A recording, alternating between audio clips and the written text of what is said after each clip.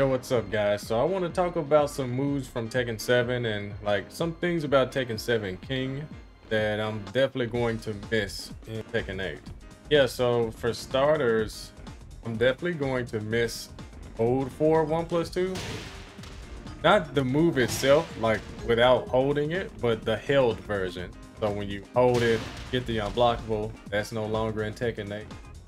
Why they didn't just edit Armor King's crouch dash 1 to where, you know, like a new unblockable high clothesline. But I don't know. But yeah, you could also like extend the range just a little bit by releasing a little early,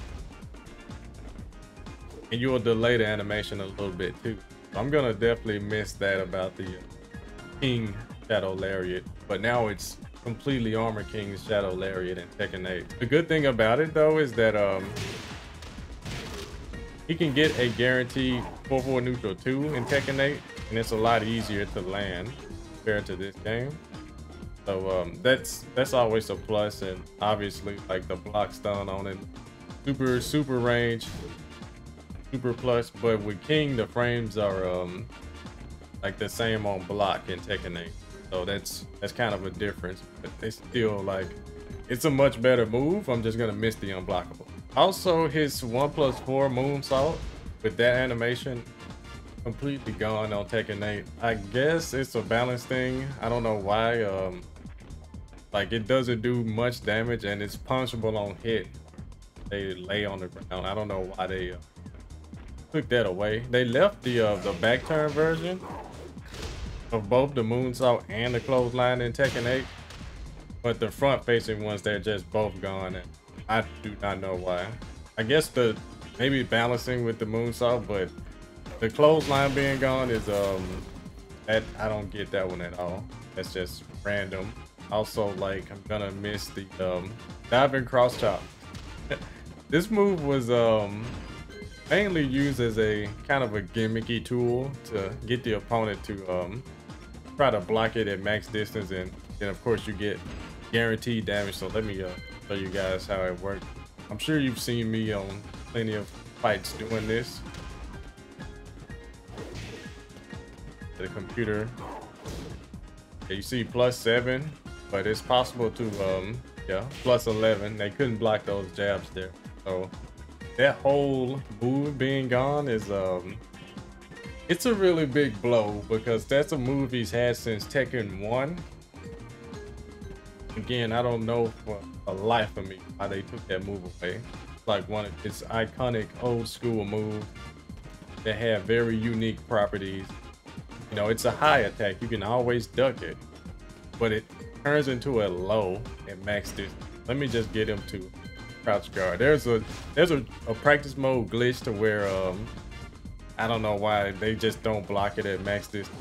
You can always block it and launch. You -25. But the thing is, it just looks like a mid. So that's something that's like very iconic thing that I'm gonna miss, because it's been like that since Tekken 1. Yeah, and moving along, the old Irish whip, man, I'm gonna miss that move. I don't know about you guys, but I find the Tekken 8 version of the Irish whip, it's not good at all. Because the move is breakable even on Tekken 8. So it's like, I thought originally that if you didn't break the Irish whip, you would get the, you know, the Jaguar sprint 1 elbow guarantee. But they can still block the mix-up. So it's a mix-up that's way more risky than this old version that had actual throw follow-ups. They were all breakable, but only one of them could get you punished if the opponent broke it. That was the 3+4 extension here. Yeah, this one here, he gave a guaranteed like ground throw attempt or people's elbow, or if you're in rage, you get a pretty good rage drive combo. But if they broke it with 3+4, then they can actually launch you in this game. So that was like the only extension. But yeah, this here with the guaranteed back 2-1 or the guaranteed back 1-2 against everyone else, yeah, I'm definitely going to miss that. Because yeah, even at the wall, like super strong They did not break it. Yeah, look at the damage. I'm gonna miss it, guys. I'm definitely gonna miss it. Like all the Irish whip setups and everything. Yeah, he doesn't have that setup. That's a setup that he's had since Tekken 3. Since he got the Irish whip. Yeah. Been able to always dash up and get a ground throw. So we're probably gonna see a lot less of that half Boston crab. So it's actually quite a heavy nerf to King in Tekken 8. I don't get, like I said, I don't get it. Why would they take away so many moves in just one go and replace it with Jaguar sprint? Makes no sense. I don't like it. Definitely gonna miss it. Hopefully they bring it back, because it was just too good to get rid of everything. Delete the entire Irish whip, throw follow-up. Oh yeah, and I'm definitely going to miss up forward 3+4. No, I'm just messing. Yeah, so when I was playing the beta, I realized that they nerfed King's Oki quite a bit from various grabs. Like Shining Wizard here, like I could not get that drop kick cross up like not one time in practice mode or against a person. So I think that they added just a few more recovery frames at the end of Shining Wizard. Like same thing for Tijuana Twist, I just could not get it. Also, like from Rock Bottom, the animation is a little bit different on Tekken 8. It's a little bit slower and more impactful, but you no longer get a guaranteed down 4. Yeah, right there. Just have to time it right. Yeah, so if they later still get hit by it, it's all been nerfed. They get up almost right after King does. So same for the struggle combination multi-throw from crouch dash 1+4. They nerfed the Oki on this move too. Down 4 is no longer guaranteed at either on Tekken 8. But yeah, the old King Oki on Tekken 7, I'm definitely gonna miss all those guaranteed follow-ups from Rock Bottom, struggle combination, cross-up potential from Shining Wizard, all that. I'm gonna miss it.